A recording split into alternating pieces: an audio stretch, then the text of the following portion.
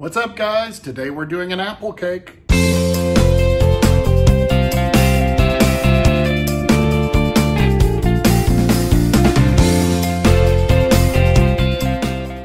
So I almost didn't call this an apple cake. It's almost a quick bread. In fact, I think it would be a quick bread, but it's made in a cake pan. I'm using a springform pan. But anyway, it's an apple cake. It's got cinnamon, fresh apples, and it reminds me so much of fall and the flavors of fall. Love for you guys to give it a try. If you do, make sure you put a comment down below and let me know how it went. If you're not a subscriber, click subscribe. We'd love to have you on board. And thanks for watching, guys. All right, guys, we're going to start out with 2 cups of all-purpose flour. Into that, we're going to put a tablespoon of ground cinnamon, a ½ teaspoon of baking soda, ½ teaspoon of baking powder, a ½ teaspoon of salt, and about 1/4 of a teaspoon of cloves. Throw that together, and we want to mix that. We want to put a ½ cup of white sugar, and then 1 cup of dark brown sugar that's been pickled. And I'm just going to mix this together.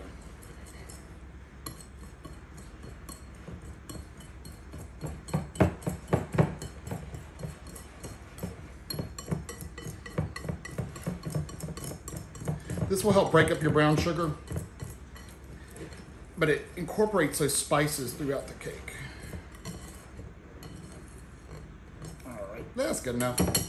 All right, into this, we are going to put 1/2 cup of walnuts. Into that, we're going to put 1 teaspoon of vanilla, 1 cup of vegetable oil, 2 eggs beaten. So now I'm just going to grab a fork and stir this. It reminds you of muffin mix. If you ever make muffins, the batter from muffins is what it reminds me of.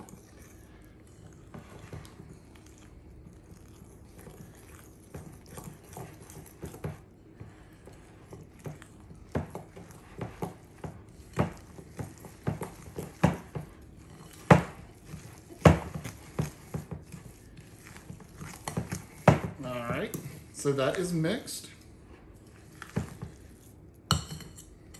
Now, to that, we're going to put 1 large apple that's been chopped. I actually had smaller apples, so I did 1½ small apples. Dump that in. And now we're just going to kind of fold this together.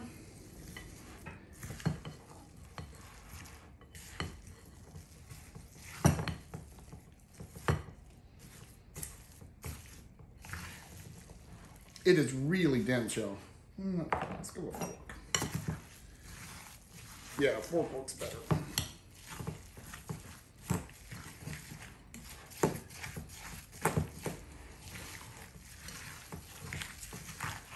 All right. Mixed. All right, I have a 9-inch springform pan that I've sprayed. You could definitely just use a regular cake pan if you want to. Springform is not required, but makes it easy. And just let's go back to the spot.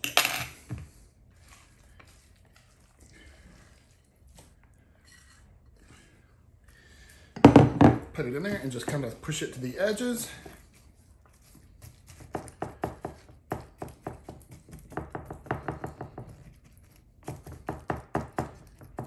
Just like that, and just spread it out even.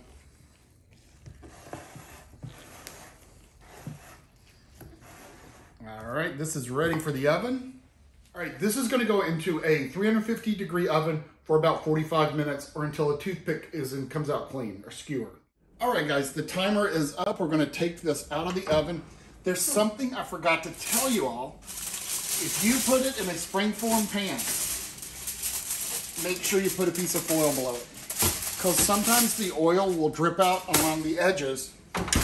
I've learned this the hard way, and I learned it once again. So we take that out of the oven, let that cool for 15 minutes before you try to unring it and slice it. So our cake has cooled. What I'm gonna do is run a knife around the edge to make sure it's free.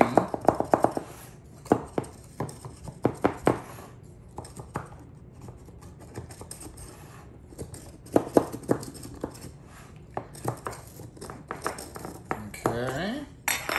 Triple that pan. Try to pop it loose. Something stuck on this side a little bit. All right, it's free. Slide it up. That's what it looks like. Okay, so we'll set that on the pan and we're going to cut a piece.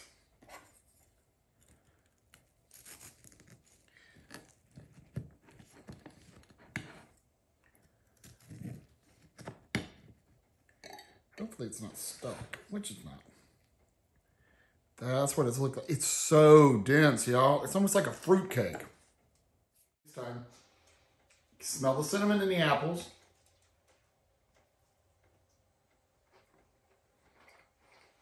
Mmm.